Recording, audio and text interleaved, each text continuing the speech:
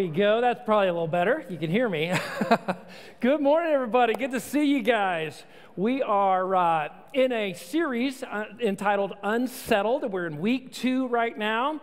And why are we talking about this? We're talking about this because for many of you, and maybe you can relate to this, many people have felt very unsettled in parts of their faith, maybe a lot of their faith. Over the last couple of years have been a lot of things and circumstances that we've been through that maybe have caused you to question parts of your faith. Maybe some of you have doubled down and you feel like I'm stronger than I've ever been in my faith. That's awesome. Maybe this message series can help you help others. But for many of us, there have been times where you've questioned, you've doubted, what some people are calling deconstructing their faith, going through times of questioning stuff because of different things that they've been through. And if that is you or someone that you love, then you need to know you are in good company. Because after Jesus' resurrection, he has 4 individual conversations with 4 of some of his closest followers. And in each one of those conversations, he addresses another popular, common misconception about faith that we all will struggle with at some time or another. And maybe you're there right now. Maybe you're struggling with it right now. And last week, we started with, chronologically, the first conversation with Mary Magdalene. If you missed that one, I encourage you to go check it out on our website. But this week, we're going to turn our attention to the next conversation, and that was with the most famous doubter in the Bible, Doubting Thomas, which was kind of interesting because Thomas was one of the 12 disciples, yet he doubted. But his doubts were not without purpose. Thomas always doubted with a purpose. Thomas was a doubter, yes, but his doubts had a purpose because he always was wanting to know the truth. He was looking for what is the truth behind this. In other words, he didn't idolize his doubts.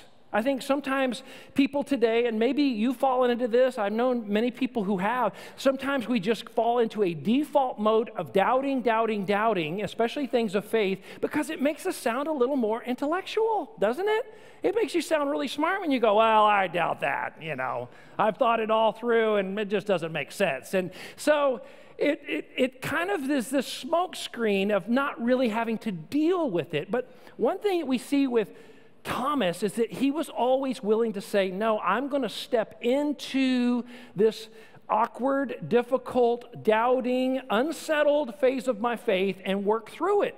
And I hope that you're inspired by that today, and maybe that'll help you. And to put it another way, doubting was only his way of responding, not his way of life. It wasn't a permanent condition of his soul or his heart. That like I am just the kind of person that just always doubts no matter what. That is just not true of Thomas. As a matter of fact, we really owe a lot of respect. We should show a lot of respect towards Thomas and his faith. He was a man who was very loyal. He was very honest about his doubts and very honest about where he was in his faith. As a matter of fact, it was Thomas who really shows us there were times where he stuck with what he knew to be a fact, even when his emotions probably were fighting with him, right? That he was like, no, I'm committed no matter how hard this is for me emotionally. There was a time as the 12 disciples were following Jesus, as some of you, if you've ever read through any of the Gospels, that as his ministry grew, his life became threatened more and more. And there was a time where he's being invited to go back to this little town called Bethany.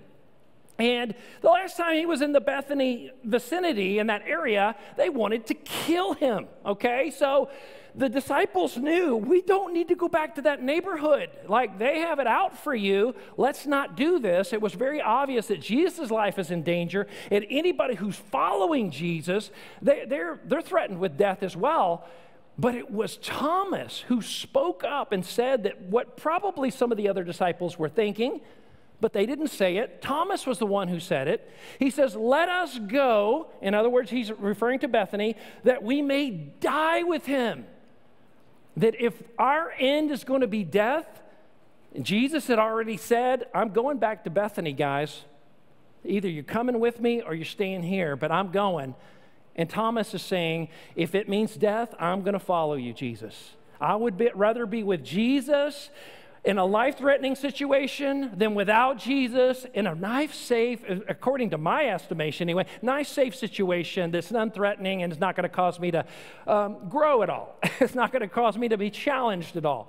And this was where he was. He was always willing to step out. And he was willing to follow Jesus even when he didn't know the way to wherever Jesus was. We see this in John chapter 14. This was a short time before the crucifixion. Jesus had gathered up his disciples, and he was explaining to them something really important here. At the beginning of chapter 14, he was saying, now listen, guys, I'm about to go away, okay?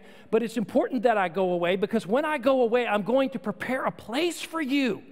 He's talking about heaven, so that you may be able to come and be where I am, and you will know the way. And Thomas speaks up and says what probably everybody's thinking, but Jesus, how do we know the way? How do we know how to get to where you are? We don't know the way. We have no idea. And because of that question from Thomas, we got this beautiful passage in the New Testament. Chapter 14, verse 6 and 7, where Jesus says, but Thomas, and he's speaking right to Thomas, I am the way, and I'm the truth, and I am the life, and no one gets to the Father except through me. And if you know me, you know the Father. And if you have seen me, you have seen the Father. It's one of those times where Jesus unequivocally shows that he is God in the flesh. And it came because Thomas, doubting Thomas, was willing to ask the question. Over and over, we see throughout this story that Jesus does not reject doubts that are honest and directed towards belief. I want you to see this as we go through his story, and even through this conversation with Thomas, as we're going to look at this post-resurrection conversation with Thomas. Jesus wasn't like anti-doubts or questions, especially when those questions and those doubts were seeking truth. They were seeking faith. Like I want to believe Jesus. And I will believe. I am willing to believe if truth can be revealed to me. If it can be shown to me, you got me, right? Jesus was like, I can work with that. Bring that kind of doubt to me. That's what I'm looking for. So here's what we're going to do. We're going to look at John chapter 20, starting with verse 24. Now, this story is picking up the night of the first Easter, OG Easter, if you will, okay? The night of Resurrection Sunday, okay? So let's just keep that in your mind, and here's how things begin to transpire. Verse 24. Now Thomas, also known as Didymus, which means twin, one of the 12, was not with the disciples when Jesus came. So Jesus came in among the 12 disciples that evening. So it was the evening of the first Easter, but Thomas wasn't there.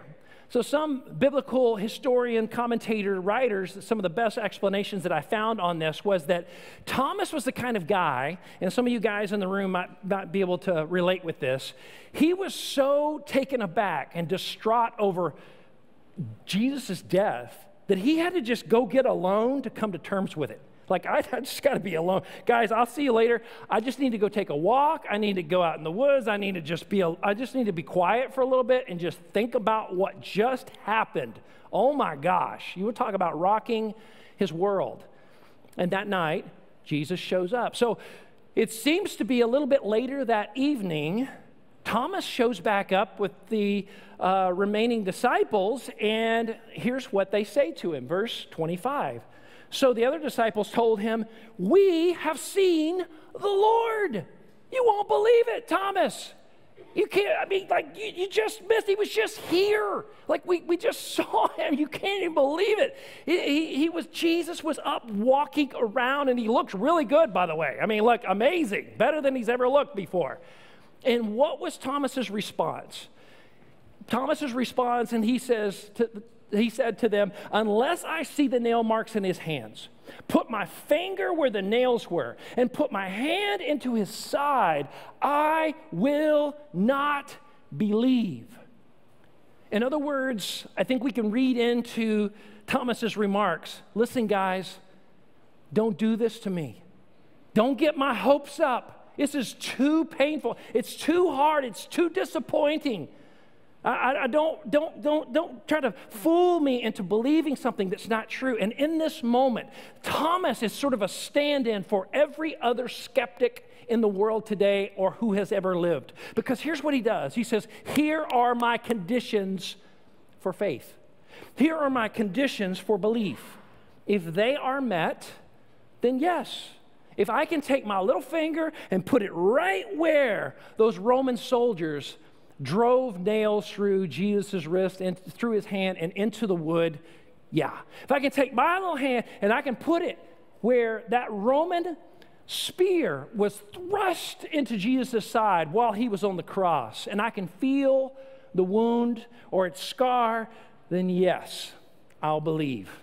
He had very specific doubts, very specific qualifiers, and identified areas that he's like, I want to make sure that I'm not believing in some kind of imposter. You got to credit the guy for that. I'm trying to not believe in some ghost, or I don't know what you guys saw, but I can't believe it. Because based on what Thomas understood about a Roman crucifixion, and I'm sure that he had seen many in his lifetime, no average human being could have endured that level of brutality and those kinds of wounds and kind of subject their body to that kind of brutality and live. No average person could have done that. Even if 10 of his closest friends came to him and begged him, saying, Thomas, you got to believe this. He was really here. You know anybody that's like that? That's like that big of a skeptic that even 10 of their friends could not convince them, right? Well, I still don't believe it. You know, I don't know if that's true. I don't know about that. Maybe that's you. You're just naturally a little suspicious and a little suspect of what other people's motives and what they're saying, and sometimes that creeps its way into your faith, and it's just really difficult at times. And if that is you, here's the question that you probably grappled with before, and I'm going to go ahead and ask it on your behalf. So how do we move forward? Do we just stay stuck in our doubts? Do we just stay unsettled in our faith forever? Is that just what we're destined and cursed to live our life out like that? Is there a way forward? In other words, we need to take a moment and take a cue from Thomas. And here's the cue I want you to take from Thomas. Thomas shows us right here, it is better to doubt out loud than to disbelieve in silence. Better to doubt out loud. You got to credit the guy and respect him for the fact that he processes it out loud with his Christian friends, with the body of believers that existed at that time. Guys, I'm just not buying it. I'm struggling to believe what you're telling me. And here are my qualifiers. Here are the things that I'm really struggling with. And let me just tell you right now, this is just human behavior. This is our knee-jerk reaction. When you start to doubt your faith, when you go through those seasons where it's just really hard and something's happened with your family, something's really challenged your faith, there is part of you that won't want to step back. I'm just not going to go to church right now because I don't really know what I believe. Can I just tell you right now, that is like the worst decision you could make. It's the worst decision, and I promise you, and we talked about this the first couple of months of this year, you have a spiritual enemy that is trying to divide you from the body of Christ, divide you from God, trying to create a wedge. So, of course, he would love that. The devil wants to keep you away from the things of God and the people of God. But there is a power that Thomas finds by stepping forward and saying, hey, everybody, you may hate me for that. You may not like this, but I don't believe what you believe, at least right now. I'm struggling with this. It's hard for me. I know all of you got to see something I didn't, and you jumped on board quickly, but it's just, I am struggling with this. And that might be where you are right now, ladies and gentlemen. And that's okay. And the beautiful thing is, this was not the end of the story. 1 week later, there's another visit that happens. We're told in verse 26 of chapter 20, it says, a week later, his disciples were in the house again, and Thomas was with them.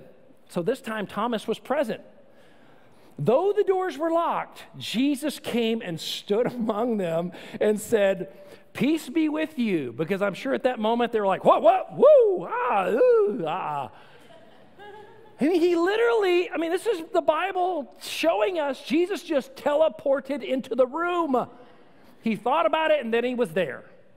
Wow, that's incredible. And again, this is Jesus basically just saying, hey, get a load of this. Body 2.0.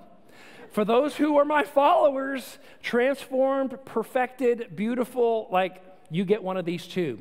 The Apostle Paul tells us that when we see him, either in his the rapture of his return or when we appear in heaven, we will be like him, of the same stuff of Jesus. We will have a body like that. And he's showing us, and you're going to like these. It doesn't wear out. It doesn't get sick. It's always healthy. It's strong. It's great. It's awesome. It never gets overweight. And also it teleports. That's nice too. Incredible. Just a little side note there. So here Jesus stands among them. And he's like, kind of like, ta-da. I heard a story this week about a little girl whenever she was being told the Easter story, and said when the stone was rolled away and the first witnesses showed up, and then the angel said, and she said, ta-da! Yeah, wouldn't that be great? Jesus jumped out and said, ta-da. But anyway, that's not what he said. But he does turn in that moment towards the doubter in the room, to Thomas, and extends his hand out. And here's what he says. Then he said to Thomas, put your finger here. See my hands. Reach out your hand and put it into my side. And let's say this highlighted words together. Stop doubting and believe. Now, you need to understand the heart behind this. This is not Jesus getting onto him. How dare you doubt? No, it was like Jesus is saying, I see you stuck, Thomas. I love you too much. I got too many wonderful things in store for you. You can't be just stuck in your faith for the rest of your life. You can't just be immobilized. You can't just be paralyzed by your own doubt. I want to help you. It's time to move on. There's beautiful things and wonderful things in store for you. But you got to take a step. You got to trust me. Come to me. You got to start to stop doubting and start believing. Trust me. And that is exactly what Thomas does. It's beautiful. In this moment, Jesus helps him to see that, first of all, Thomas had a list of identified doubts. Now, if you've never identified your doubts, like, okay, here are my big issues. I have some people I know that there's just sort of nebulous doubts. Well, the whole thing just doesn't seem to make sense. Well, nail it down. Figure out, what is it you really have a problem with? Well, I just have this weird feeling. Well, where's the feeling coming from? Find out, because if you don't know what your doubts are, how are you going to know when God answers them, when he addresses them? And he may very well do that through another Christian, through his word, through prayer, through a book you're reading, an article. He might do it through a number of different things, but if you don't know to be looking, you'll miss it. But Jesus answers the direct, identified doubts of Thomas. And the next thing that we realize about Jesus, and this is brilliant, is that Jesus reveals the fact that he was right there with Thomas all along. There wasn't like a disciple that pulled Jesus, he's like, peace be with you. Hang on just a second. Jesus, come here. Thomas, like a week ago, was doubting you even resurrected. Can you believe that? Okay, go ahead and talk to him. No, it wasn't. It didn't go down like that. Jesus already knew. He already knew. You know why? How he already knew? Because he has always been with Thomas. And he's with you too. He knew his doubts. And he's like, Thomas, come here. Let me help you. We're going to move past this. I want to help you to get strong in your faith. I don't want you to be stuck in it anymore. I want you to be able to have the evidence that you need. And in that moment, Thomas begins to realize that the real evidence of the resurrection of Jesus Christ is not to just show off his raw supernatural power, although it did that for sure. The real power behind the resurrection was that it displayed God's immense love and forgiveness for sin and death that the sin will bring to all of us without Jesus. In other words, if we could put Jesus' words, put them slightly differently, this is what I believe Jesus was at the heart of Jesus' statement to Thomas. He was saying, my wounds were not simply evidence that I'm alive. They are proof that I died for you, Thomas. That your sin debt is fully paid. And that the power of death over you is broken. You're a free man. And for the first time, Thomas is like, oh my gosh. Oh my God. Really? Because the next thing that comes out of his mouth is, my Lord, my God. It's the next thing. You see him going from one of the lowest lows of the whole New Testament in terms of his doubt to the highest proclamation of faith we see anywhere in the Gospels. Beautiful, because he got it in that moment. Here's the other thing that's kind of brilliant, is that we do not see any proof from the text that Thomas ever actually laid his hands on Jesus. He never actually put his finger in the scar and his hand in the side. When he heard Jesus' truth, when he spoke to him, he realized the truth was evident to him. This is Jesus. He knows me, and I know him, and I can trust him. He's real.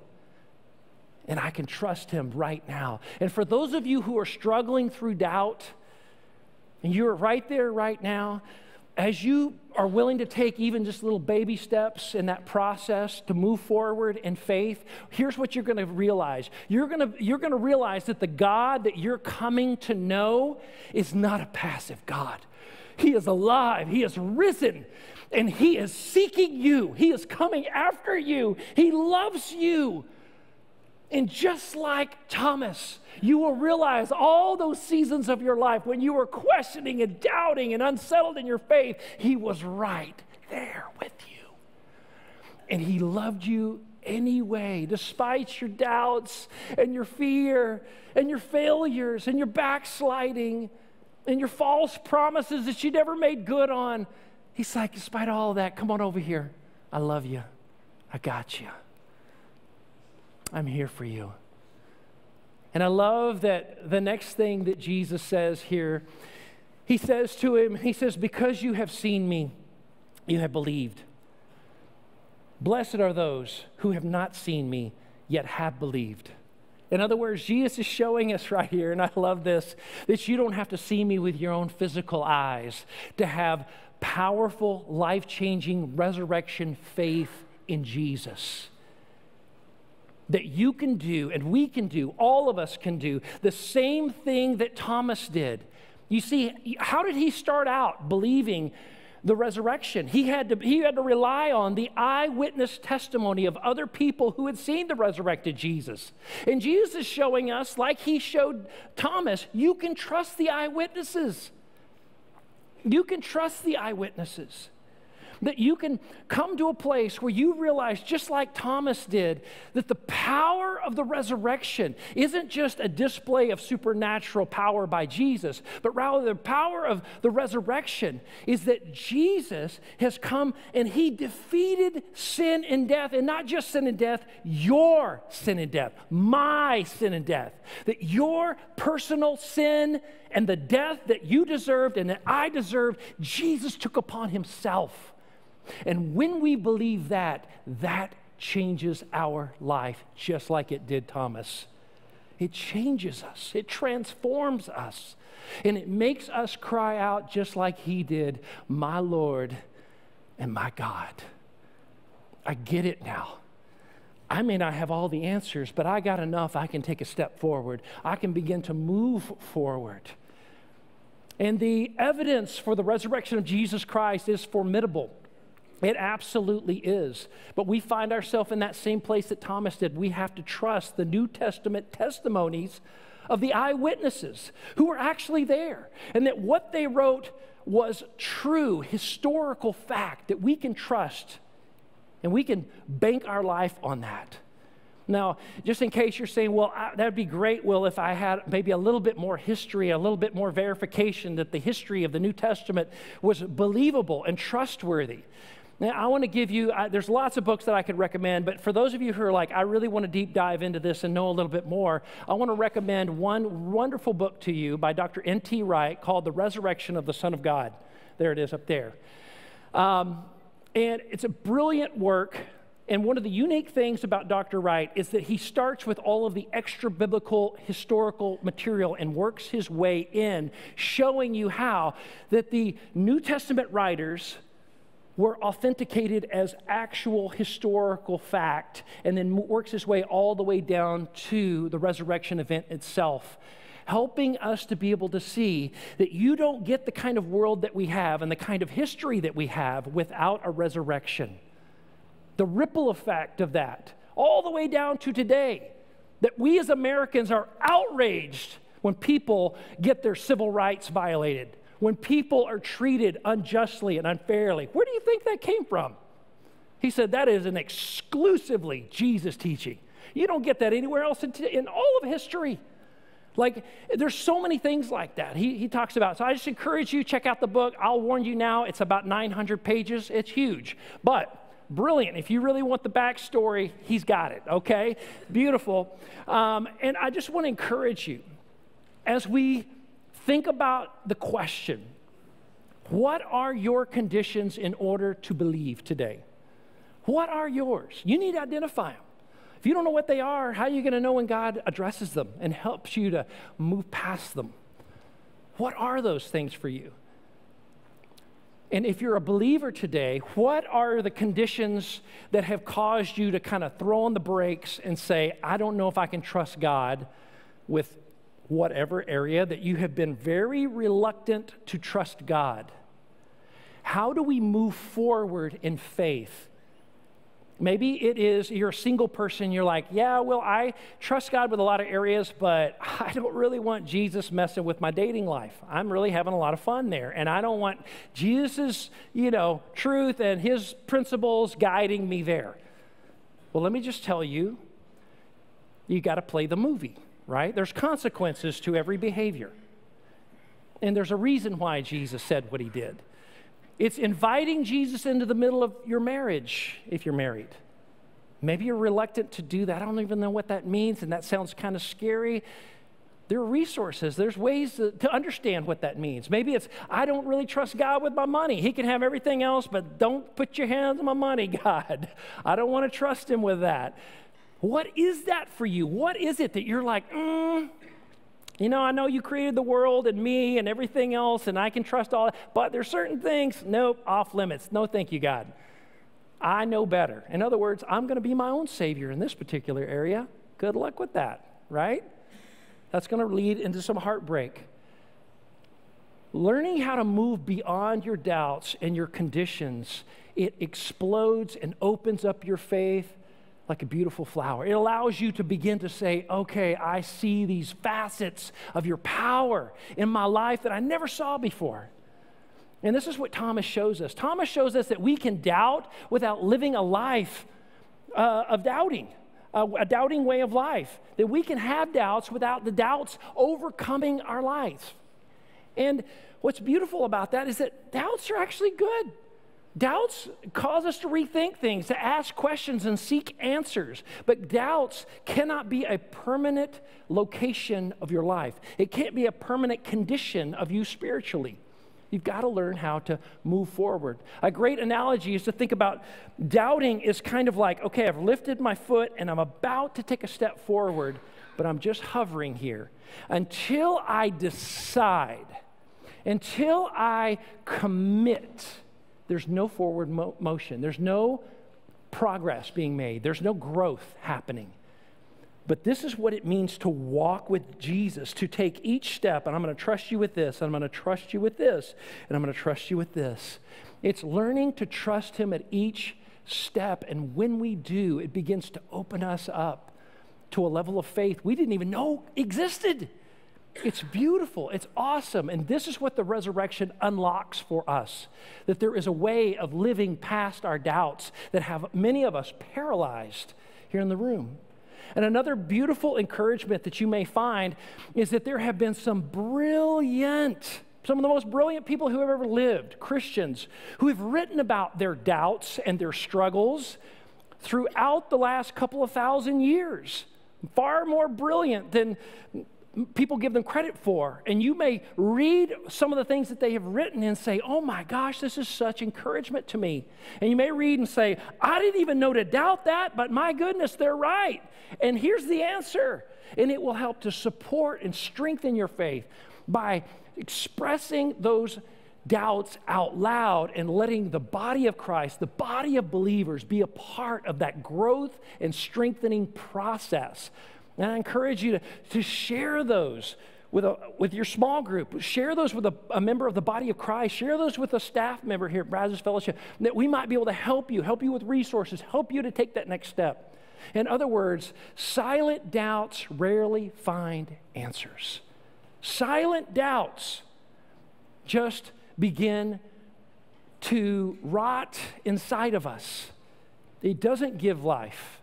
It just begins to take over more and more of our life so that everything starts to be questioned. And I just want to encourage you to move. There's a way to move forward with confidence with the Lord. It's learning how to share it, to have the confidence to share it with the body of Christ, share it with God, and be open to him helping us to take those steps forward. Now, here's the application prayer. I'm asking you to pray with me today, simply saying, God, help me to process my doubts out loud with others. So I'm including God. God, help me to do this, and I'm going to share this. I'm going to have the boldness, the courage, just like Thomas did, to process it with believers. I want to stop doubting and believe the very challenge that Jesus gave to Thomas. This is the way forward. This is the way unto life. Eternal, abundant life that Jesus came to give. It is learning to trust and to step forward. Where do you need to do that today? Where is God asking you, are you ready to trust me with this? I know you're scared. Everybody that's going to step out of the paralyzing doubt of their past is scared. Everybody is. Me, and we all are. But are you willing to stay in that paralyzed fear, or are you willing to move forward with him? Would you bow with me in prayer right now and give it over to him? Lord Jesus, we thank you so much for your beautiful words, for some of the most painful and frustrating parts of our spiritual life when we struggle with doubts. And I pray, God, right now, all across the room, you know who you are. Would you just bring your doubts to him? God, here's where I've been getting stuck. I can't figure it out. I don't know. And by the way, God doesn't necessarily owe us the full explanation so that we understand everything he's doing, but at least to have the truth so that we can move forward. We're going to have to trust him. Faith has to be exercised. But would you right now just say, God, I bring before you my doubts. I bring before you those areas of my spiritual life that have caused some friction. They've caused me to question. They've caused me some heartache. I give it to you right now. Are you here right now and you know that God's saying, you need to give that to me? You need to hand it to me. If you're right now trusting God with some doubt in your life, would you just lift your hand? I want to pray for you right now. Anybody here? I'm trusting God with something that has caused all kinds of issues for me. God bless you. In the balcony and on the floor. Father, thank you so much. I pray, Father, that you would just help all those who are saying, yeah, this is tough. It's been difficult. God, I need your help. I want to proceed forward, but it's scary, God. But despite my fear and despite my emotions, I'm going to go with what I know to be true, just like Thomas did. God, I pray that right now we would trust you with the tension that's been in our heart, maybe for years, and that we're willing right now to say, God, I'll take that step with you. I'll trust you. With what I understand, I will trust you. I'm going to take a step with you right now. Would you just tell him that? I'm going to begin to move forward with you in this relationship, with my finances, with my marriage, with my kids, with my job, with my future. Would you just tell him that right now? We trust you, God. You are worthy. And would you just say to him, you are my Lord and my God, and no one else and nothing else can take your place.